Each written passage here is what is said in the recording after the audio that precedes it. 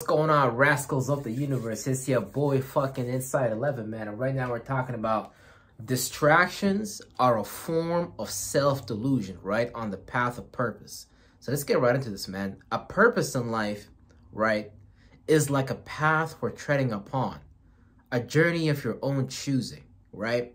But when you're on that journey, right, when you're on that path, right, when you know you have this pursuit of an ideal life, but this pursuit of an ideal life must be coupled with the pursuit of the ideal self that can meet that life, right?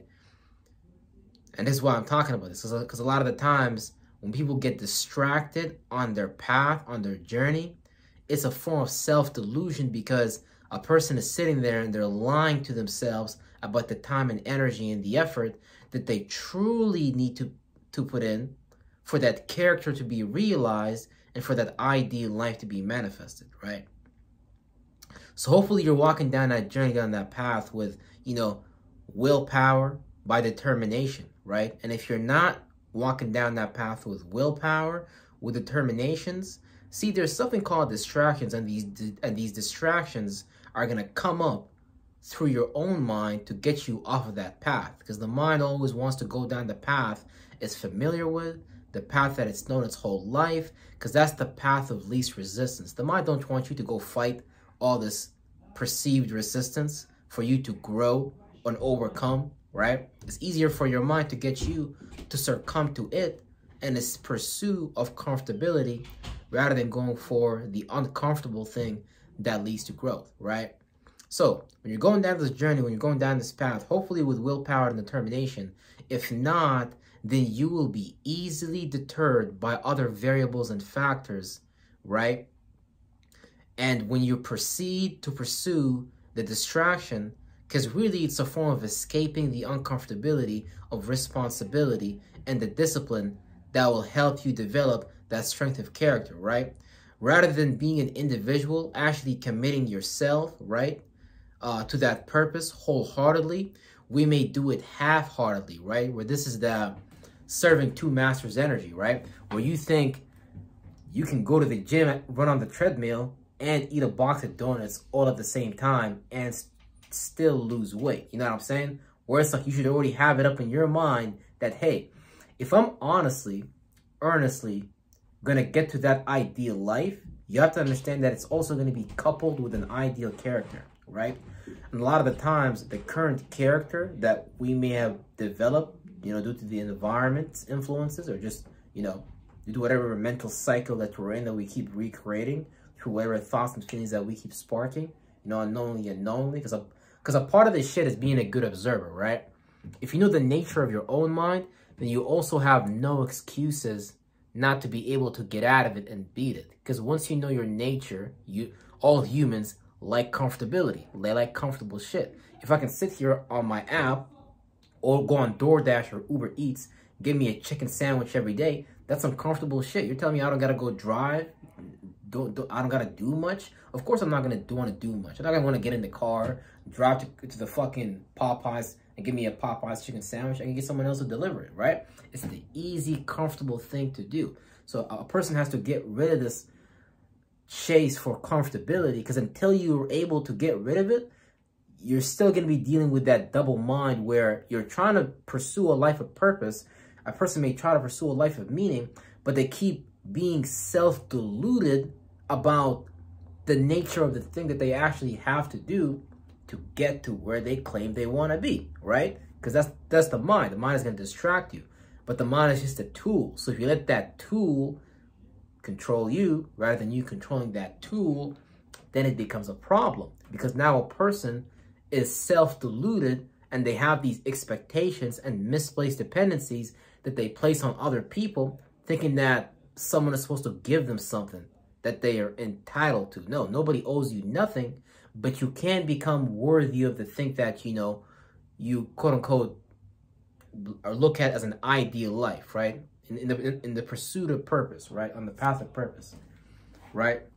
So basically, like I said, this creates that double-minded program where a person is trying to achieve, be, or reach a goal, but they allow themselves to be distracted and start to slip up and become lost, or or become far removed from that original trajectory, right, that they had set up for themselves, right? Because a lot of the times a person may set up a goal on their mind. A person might tell themselves some shit like, you know what, I'm gonna fast this week, or for the next 2 days, right?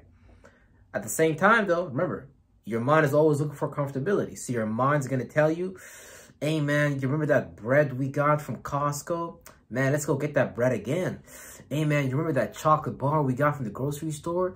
Man, that'd be so good to have right about now. Because your own nature is going to speak to you, right? And you're going to have to learn to deny your nature. You have to learn to train your mind. Because your mind was trained for you. But if you really want to achieve that, ideal life, if you really want to achieve that character, right, the only way to do it is to live in the spirit of truth, because you can't lie to yourself and lie to others about what you do, right? Because if I'm sitting here, I'm telling people, guys, I'm going to the gym every single fucking day, right? But in the next 9 months, if I'm not losing any weight, obviously I must be doing something wrong. Either I'm not going to the gym, something is, because look, 1 + 1 don't equal fucking 3. 1 + 1 equal 2, right? So some shit doesn't add up, right? And this happens because a person will choose to purposely distract themselves, but in the pursuit of a goal, that's self-delusion. A person can become so self-deludedly lost in themselves that they lose track of the essential sequence of happenings that need to go down for them to get to that path. And then what happens? A person is 40, 60, 70, 80, 90, talking about, I wish I did that thing that I wanted to do, but I didn't do it because I was distracted. Yeah, see? Distractions are probably the most dangerous shit that you can deal with. Because if your own mind can distract you from the trajectory that you have set up and can get you off that trajectory, but you're listening to yourself and you're, letting your own brain tell you what the fuck is up, and you're following down that line, and you're pretending, people pretend as if whatever feeling that they're following, whatever comfortability, whatever idea that came up, that is not in alignment with their ideal life, First, they get on the path, they follow the path, and then an idea, a feeling, their mind tell them, hey, let's do this thing that's off of the path. Now, there's nothing wrong with it, right? But you got to do it within a reasonable amount. Like, can't be out here, like I said, you can't be out here talking about, we're just going to use the analogy of losing weight for just understanding that, okay, if my goal is to lose weight, or let's say my goal is to become the world's best personal trainer, I understand that it's going to be some things that I need to apply to become the world's best personal trainer. The lack of application of those things that can cause me to become the world's best personal trainer is going to result in not achieving that goal due to not being fucking logical, due to not being fucking practical, aka a person that's lost in fucking self-delusion. Because you can't be talking about, I got this goal, I got this purpose, but, whatever it is, right?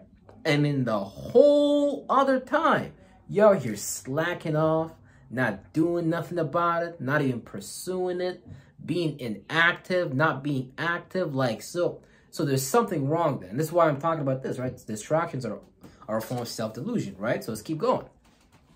So now, if you know you have a target, but you subconsciously distract yourself from reaching that target, then that is a form of self-delusion, because there is an inconsistency between what's going on in your mind and the type of output that you're exuding as how you're using your time and energy, right? Because it's an inconsistency in the mind, right? An idea tells us go this way, I want to pursue this as a purpose, right? But the inconsistency between behaviors and habits, if you can't close the gap between objectivity and your subjectivity, you're fucked. Look, quite frankly, the person's gonna be fucked, because in your subjectivity, you're a millionaire, but in your objectivity, you operate like a fucking idiot. So obviously, people are gonna look at you like a fucking idiot, because you can be in your own world all you want to, right? You can convince yourself whatever you want to, but if you're not doing the behavior that's gonna get you there, What else can you call a person like that other than self-delusional? Because you have a person like that has successfully deluded themselves into believing that they're actually going to get somewhere by not even applying any form of effort. You know what I'm saying? It's like, it's like the shit is not deep, but niggas is deep. We'll just put it that way. Oh, man. Yeah. So it's like when you do that, basically, all you're doing is covering up the truth for a lie, right? Lying to yourself is a form of self-delusion. And not only that, you also lie to others about who you truly are. So it's like then, at that point, not only are you lying to yourself on a deep subconscious level, but you're also lying to others, and now your character, your integrity is in fucking question. Because it's like, okay, who are you really being at that point, right? Because it's like, and you can avoid all this if you just live in a spirit of truth and shit like that. If you're just like honest about yourself, honest about what you do, honest about who you are, honest about where you are. And if you honestly accept, like, I don't mean this like, because here's the thing, words don't do this shit justice, man. You're going to do this shit within your own mind. If you honestly just recognize your own weaknesses, if you honestly just recognize your own shortcomings, and you truly actively work on overcoming these things, people will genuinely see that, okay, this person is trying. No, I don't want to use the word trying. It's better to just do it, because at the end of the day, you know where that's going to get you. Like, you know what distracting yourself all day is going to get you. One day, it's going to be a rainy day, and you're not going to be prepared for it. Because here's the thing, the system we're in creates these ways for you not to take care of shit yourself, but it's going to take care of for you. It's going to take care of you for you, but it's going to be like an exchange, you know what I'm saying? So you might end up being in rehab, but you know the shit that got you in rehab in the first place. So it's like, if you just took care of it, you wouldn't be in fucking rehab. Like, I mean, rehab, I'm not gonna lie, that shit's kind of for like slow people. You have to be like a little bit slow. Like, I'm not even gonna front, bro. We're on some real shit. So this gap between this ideal life and the character you wish to be and pursue without becoming self-deluded about who you are is to accept the harsh reality. A person that's self-deluded has not yet even accepted the harsh reality about reality. Like, they haven't even accepted the fact that it's going to take them a lot of uncomfortability, a lot of uncomfortable experiences to get to where they want to, or a lot of negative experiences and stuff like that, right? Right? So you have to accept the harsh, uncomfortable reality of life and to be willing to put forth the willpower, the determination, and the focus needed for it to be realized. Because you'll basically have to fight yourself until you honestly have no need or want for that distraction. Because it's just that, a distraction that your mind comes up with to derail you. Now, if you're already self-distracted and the world presents you with a bunch of distractions, oh man, you're talking about, this is distraction heaven. You're talking about, man, you already self-distracted, lost within yourself the moment you walk out of work. If you don't got a plan, man, someone else got a plan for you. You can see an advertisement, yo, come to the club tonight at 6:30 p.m. We're gonna get wild. You're gonna be like, wow, I can distract myself doing that. You might go to the convenience store, play a lotto mask. I'm not saying it's good or bad. I'm just saying, like, it's about just being fucking realistic. Like, the world is already set up in such a way to distract you. And if you're not even in your own, if you're not like, you know, what's it called? If you're not even like on your own team, like you can't even manage yourself, bruh, it's not going to be too good, man. Because a person that's distracted, they're like basically purposely lying to themselves, right? And they're trying to perpetrate themselves to be something that behind closed doors, they're not really working towards, type of shit, right? Now look, depending on how your chart's set up, shit can get fucking weird and stuff like that too, right? But that's the thing, man. You don't want to be a person that's sitting there distracted, talking about you something, but you're not doing the work that's associated with getting to that point, right? Because at that point, it's going to be seen as fraudulent, and you don't want to be fraudulent, especially if you're in the world of business, especially if you're in the world of goddamn social media and shit like that, because you got 1,000 eyes already looking at you. You got a bunch of motherfuckers pointing their gun at you, and they can't wait to shoot that shit, right? So you can't be out here with your gun pointed at yourself, because it's like, it's going to be too easy at that point, you know? So that's the thing, you know what I'm saying? So you have to choose to leave that space behind by being honest with yourself, right? It all starts with being in the spirit of truth and honesty with yourself, right? And the mind will always try to pull you out of I don't even know what the fuck I wrote, man. But the point is this, right? The mind will always try to pull you out of uncomfortability, right? But that's the equation that you need to actually practice and participate with, because that's what's going to lead to growth of character, right? The unfamiliar, right? And the unfamiliar, right? Blah, blah, blah. Back into familiarity. Anyways, I don't know what the fuck I wrote here at this point. The point is, you practice unfamiliarity, right? Shit that's difficult to deal with, blah, blah, blah, right? It's not because it's difficult, it's because we perceive it to be difficult. Point is, it leads to growth of character, but you being comfortable in life, you choosing to be distracted, only leads to stagnation, and stagnation is not growth, it's just staying still. And honestly, you're not really stagnating. You're either going to be appreciating in value, or you're going to be depreciating in value and shit like that. So there's no in between, really. There's no like middle ground. There is, you can. The middle ground really is just when you're doing that work, but you rest. Okay, you can stagnate, then it's cool. Like you're resting because, you know, you're cooling down your system from the work that you've just done. Okay, that's cool, right? And yeah, that's like pretty much like all I really had to say and shit like that, right?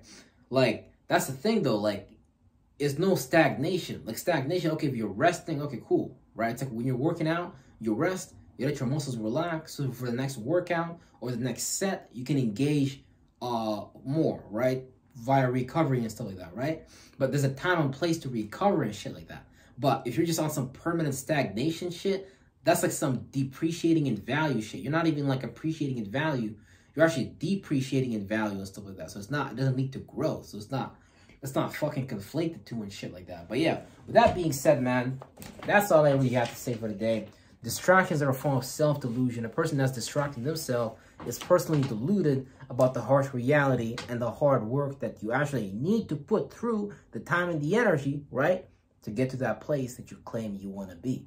With that being said, everybody, peace out. I'm going to see y'all motherfucking tomorrow. Peace out.